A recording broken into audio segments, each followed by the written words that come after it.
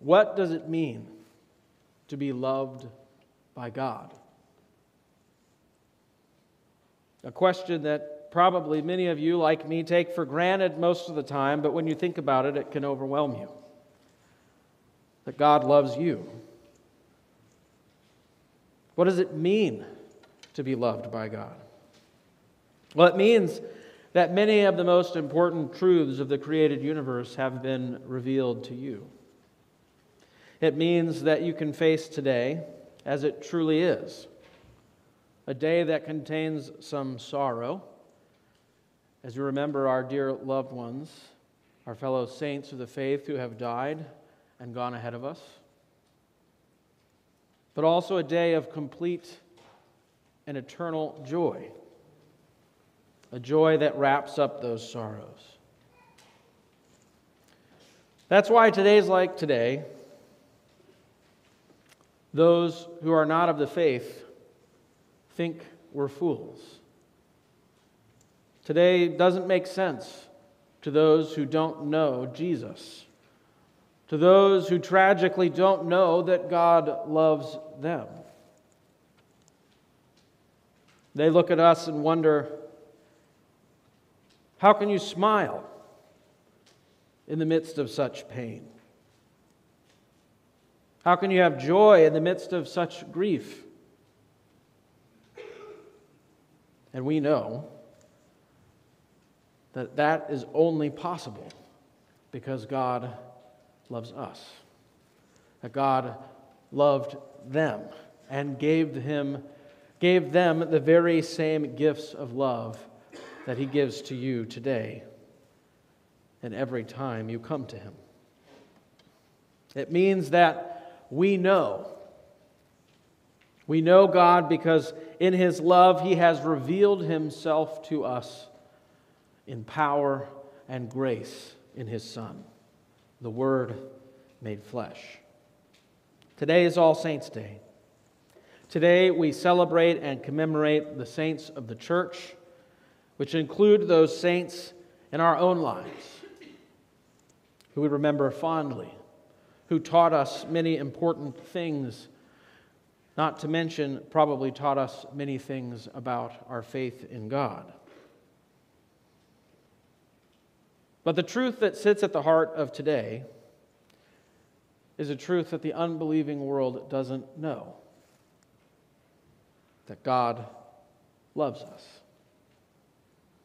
Now we know this because of the gift of faith that has been given to us, because it has been revealed to us, given to us by God Himself. And because we know our readings today, which to be clear in any other context would be nonsense, describe exactly how we feel today. In all the world, it is only those loved by God that truly know.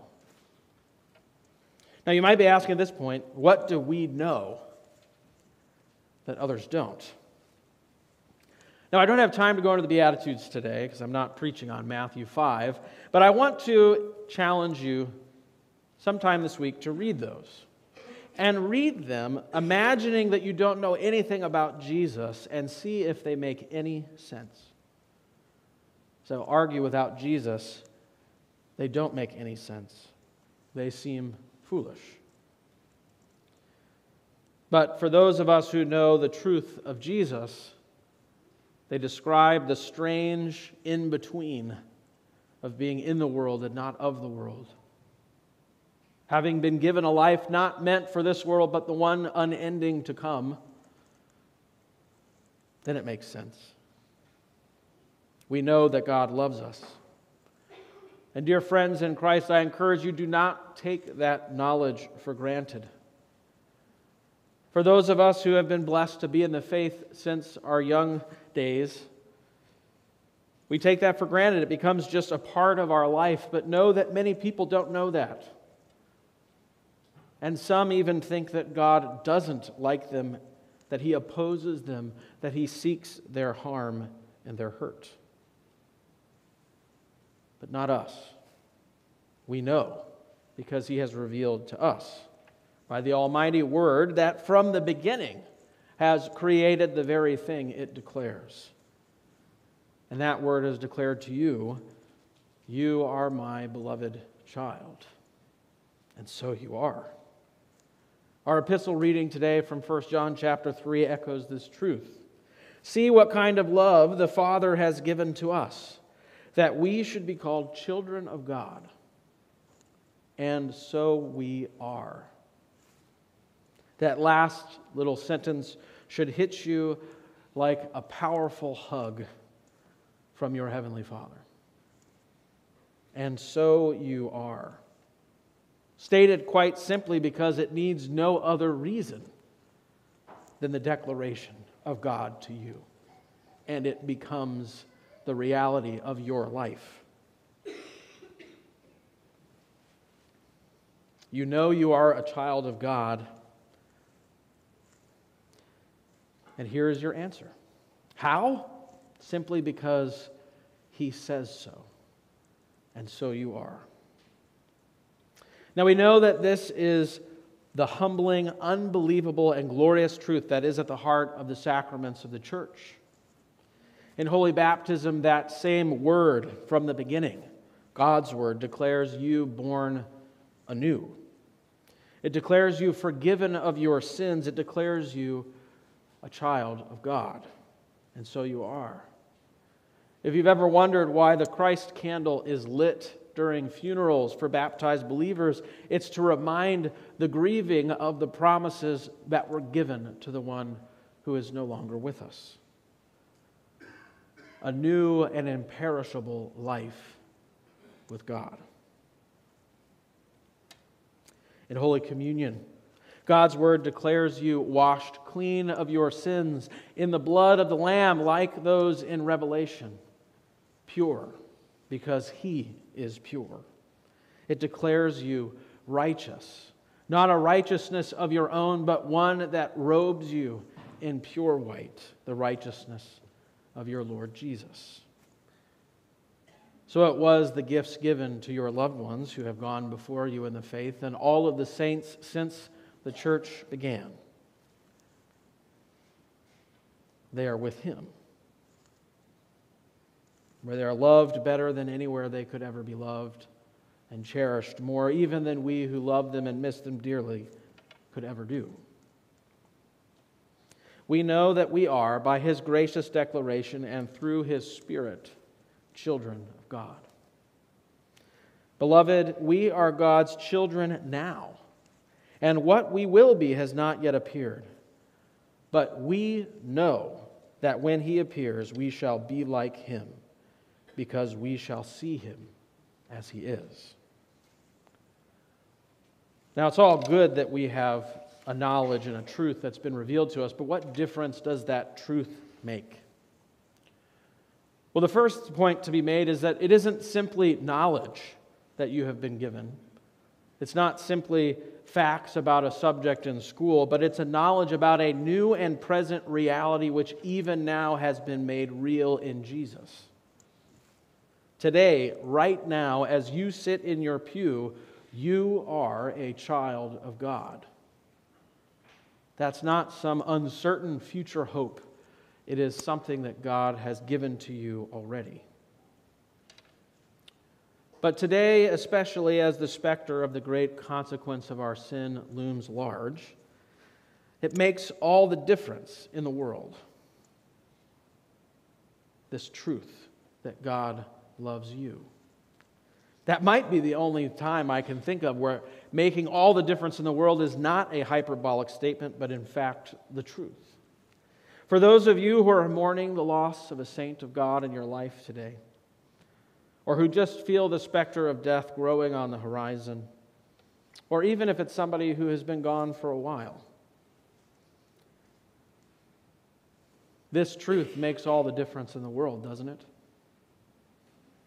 This love of God, the gifts of life, everlasting, it makes all the difference. No, it doesn't take away the pain and sorrow of their loss, and it's okay to miss and to grieve. That's not a sign of a weak faith.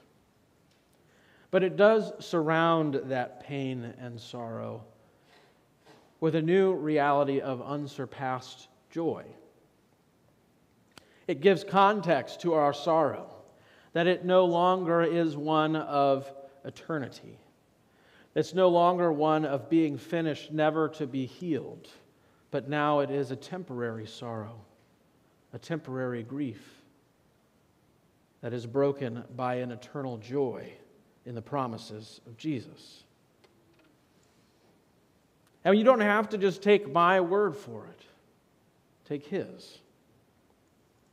And it's not just something about the future, but it's something that changes even now, before this wondrous and miraculous work of salvation has been finished and fulfilled. If we look back at 1 John, I want you to pay careful attention to the words he uses. He says, "But we know that when He appears." That's not language of possibility or hope that something might happen. It's a certain hope in a thing that will happen. A thing that you have been given to know by the God of the universe who loves you. That He is coming. And it's not a question of if, but when. What does it mean to be loved by God? It means we know He is coming. We know He is coming in victory. Victory over sin and sorrow, sadness, the devil, and even death. I thought about a lot of different images to capture the power of this promise. This promise given to us by God. The same word that holds up the universe speaks this promise to us. So obviously nothing fit perfectly, because nothing can compare to such a promise from God Himself. Nothing can compare to the being that can speak words that make old things new and dead things alive. However, I want you to imagine that you're fighting in a battle. And in the midst of this battle, a messenger is sent to you to tell you that the leader of the opposing forces is defeated. The enemy that has hounded you every breath and thought since you remember having them is no more. He's done, defeated, and put to rest. The battle might still linger for a short time, but the news of this truth brings immediate hope, because it doesn't describe a future possibility, but a future certainty. It isn't just a hope for what will be when our champion returns to fulfill all the promises that He has made, but a certain and sure hope now. It is this promise that brings you comfort when death shows up in your life. It is this promise that today wraps your sorrow in a joy that is unbreakable. It is this promise that gives you hope in Him. And here's what 1 John says about hope in Him. And everyone who thus hopes in Him purifies himself as He is pure. So, dear friends in Christ, we know today that He is coming back. We know today that we can hope in Him. We know today that our loved ones who have died in the faith, they are safer and more loved with Him than anywhere in all creation. And we know that we will see them again when He appears. We know what it means to be loved by God. In the name of Jesus, amen. May the peace of God, which passes our understanding, guard your hearts and your minds in Christ Jesus until He does come back to fulfill all of His promises and bring us into His kingdom, which has no end. Amen.